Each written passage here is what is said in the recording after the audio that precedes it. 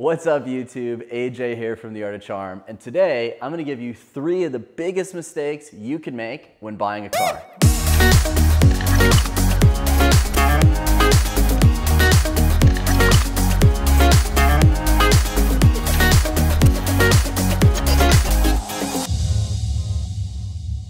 When it comes to buying a car, there are 3 big mistakes that you can make that are going to hurt you socially. Now, with our clients and Bootcamp here at the Art of Charm, we've noticed a few things that they do when it comes to cars that sets them back socially, and I want to help you avoid those things. Now, the first and the biggest is buying a car thinking you will impress others. You know, getting a fancy car and then thinking that if you just talk about it, people will like you, women will find you attractive.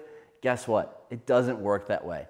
That external validation does not make you more interesting, does not help your first impression, and certainly doesn't get women more impressed by you. In fact, back in the day, I had a friend who went so far as to buy a car that he knew would impress the boyfriends of girls that he was hoping to impress, thinking that if he got this fancy BMW that he knew all these guys liked, they would talk about the car in front of the girls that he was actually after. Guess what? That's a huge mistake. If you think that talking about your car when you meet people is going to impress them, is going to make them think you're more successful or more interesting, that is a fallacy. People are paying more attention to your first impression non-verbally than they are verbally. So we want to fix that body language to make a great first impression, not rely on external things, especially like an expensive car.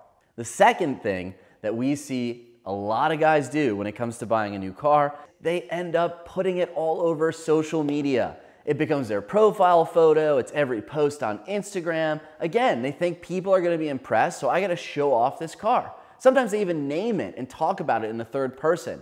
Guess what? That turns people off. It's not interesting, it doesn't make you appear cooler, and it's certainly not gonna help you socially. You want to make sure that your social media profile actually showcases you and not your external possessions like a fancy car.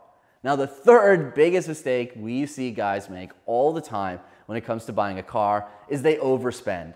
They get a fancy car that they can barely afford, and then they don't have any money left over to socialize, to go out, to meet people, to travel, to go to conferences, to start a side hustle. Instead, they spent all of that money on a car hoping people would like them, and they left themselves no budget to actually enjoy their lives, and certainly not to socialize. So overspending on a car that you can't afford is a huge mistake, especially if you want to be social and you want to meet new people. If you want to work on your first impression, check out our playlist. We have a great playlist with tons of tips on your first impression. And remember that nonverbal communication goes a lot further than any external possession you have, and certainly a fancy car is not going to impress people. If you like this video, subscribe, click the notifications, and we'll see you next week.